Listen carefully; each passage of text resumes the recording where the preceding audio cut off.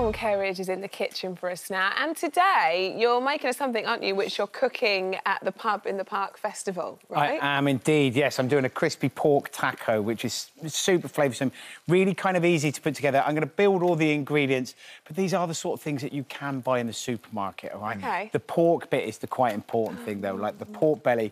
Who doesn't love pork belly and crackling? It's amazing. And one of the questions we always ask as chefs is how do you get the best crackling? There's loads of different methods to it, but one that I really like doing is a brining method, OK? So you get your pork belly, OK, and you score the top. If you can see, the top's been scored.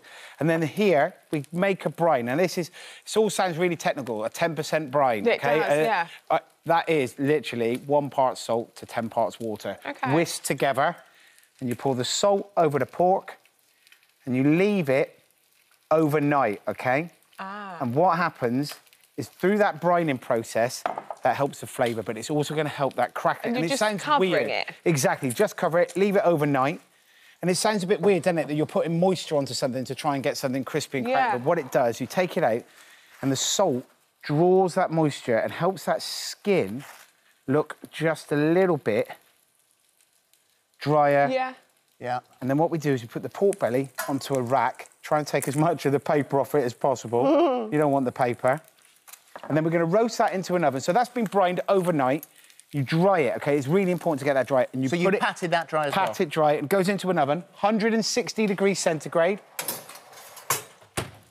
2.5, 3 hours, OK? That pork belly will cook and it will go beautiful, all right? And after, I'll just wash my hands, after it's been cooked, comes out and it looks like that. So you have... Oh, goodness me. So you don't have to do anything other than just sit it in there for and the salt, you can see where the salt's come out and that crackling's amazing, isn't it? All right, so at this point, you get it done. And then you can leave this to go cold now, all right? Chill. It's no bother. We can use it straight away if you want to. I mean, we're all tempted. Look at you. The first thing you're doing is eating the crispy crackling. But you can chill it all morning. Remove the crackling. Now, this is to go into the tacos. So the idea of removing this crackling is so that they can be bits and bobs. They're crunch, texture, flavour. The beautiful thing about tacos is that we're always looking for lots of layers and layers of flavour, all right? And then we're going to just slice this pork belly. And you can see where it's been brined, that brining process, that pork, it's still just, it looks like it's a little bit pink, but it's not. It's almost like making bacon. Bacon is pink, it's pork that's been cured, it's the salt process, all right? And it's nice and moist, full-flavoured, and then you just pan-fry it, OK?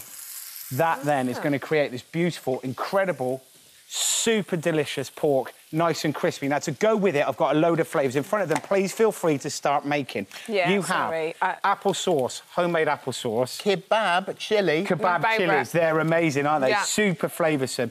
So you've got homemade apple sauce, goes with pork, classic. A coleslaw that we've made with celeriac. Now, this is a root vegetable. Absolutely delicious, really earthy, super tasty, fantastic. Here, we've got pickled red onions. Now, these literally is sugar, vinegar, fennel seeds, brought up to the boil, poured over the top of the red onions and left to cool. Now, if you don't want to make that mix, we've all got jars of pickled onions at home. Once you get to the bottom of it, don't throw that pickle mix away. Save that, slice some onions, bring that up to the boil, pour it over the onions. It's already done, you do it, the job's been done for you. Now, to go with this, I am going to make taramasalata. And you might think, why are we putting that kind of like salty cod's roe? It's absolutely delicious. It works beautifully with pork. If you think of like... Do I put that in here with all the other ingredients? All of those ingredients, all of those flavours, all of it in together. All of it in, including the taramasalata. Yeah. Now, the taramasalata, this is it. This is cod's roe, salted cod's roe, cured, smoked. And you just cut it up into little pieces. I'm going to put that into the blender. Now, the idea of making this, if you think of the most wonderful savoury salad that we can think of, and one of the most famous is obviously Caesar salad. Now, Caesar salad is made with that beautiful dressing. Now, that dressing is all about the anchovies that go through it. Now, it doesn't taste of anchovies, but it's got that wonderful, smoky, savoury flavour that goes with it. So here, I've got garlic, I've got a slice of bread that I've soaked in milk, thrown that in, some the salt cod and the juice of 1 lemon, OK? And we squeeze that in, and we're just going to bring it together. Oh, my gosh. Just like a mayonnaise, OK? So it's very, very similar. We blend it, and as it's blending, we're going to slowly add oil. And as you add that oil, as it's splurting out the top, this is where you can get away with wearing a white dress. So as it comes together, it'll eventually end up with a mayonnaise style like that. Oh. And all of those flavours you mix together, that's exactly... It's so delicious. It's perfect. And the taramasalata is... I wouldn't have done it without you saying it. I wouldn't have done it. And you can make it thinner if you wanted to. If you could buy some shop-bought stuff, let it down with a little bit of mayonnaise, it works just like a Caesar dressing. Imagine that, just dressing it over the top. It's beautiful. And that's what we're serving tonight. Pub in the Park starts in Marlow.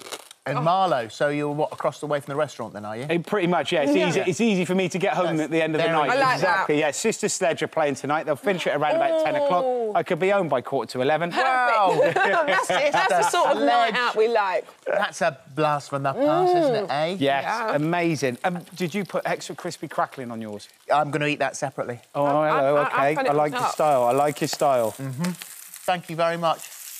Absolute pleasure. All those flavours work so nicely together, especially with the kebab chilies. It's just superb. We've done that thing again. It makes me very happy. Details of today's recipe and more delicious ideas from our chefs. Download the free This Morning app.